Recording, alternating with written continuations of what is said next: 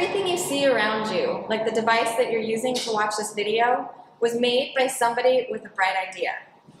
Do you have an idea that's been lingering in your mind that you really want to start, but you don't know what next step to take? The W.P. Carey School of Business and the Fulton Schools of Engineering have created Entrepreneurship and Value Creation, a course for students just like you who have an entrepreneurial idea but don't have either a team or the right resources to get off the ground.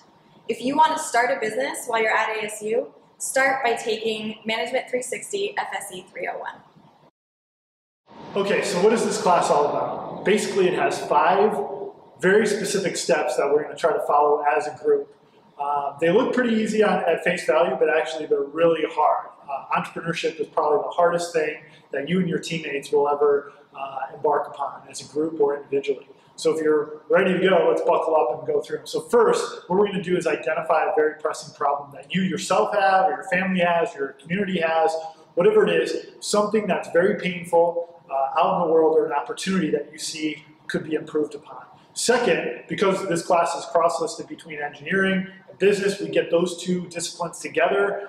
These disparate backgrounds come together and are able to kind of combine super ninja skills and really hypothesize and spitball some really good ideas about how to address that painful problem.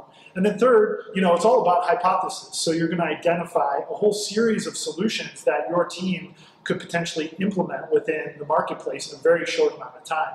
And then the next step there is to actually take those guesses about how that solution might actually evolve and map them onto what's called a business model canvas. So we generate a series of guesses leveraging this tool, which keeps everything organized. And then finally, you take those guesses out into the real world and you actually interact with human beings to either validate or reject which of your guesses or hypotheses were actually right or wrong.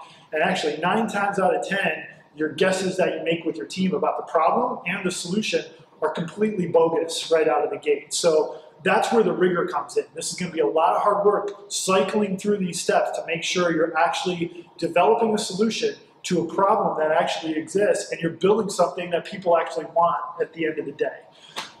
So it's all about iteration. It's all about hustle. It's all about putting your head down and putting your ego aside. And if you're willing to do that, then you have an opportunity to gain additional support through a variety of fundraising opportunities.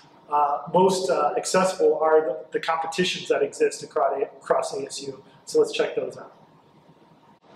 Speaking of funding, ASU presents you with multiple opportunities for grant fundings. For example, Helos received $20,000 from the Igniter Challenge. By the end of this class, you're going to be positioned well enough to compete very highly in these competitions. So good luck, and we'll see you in class.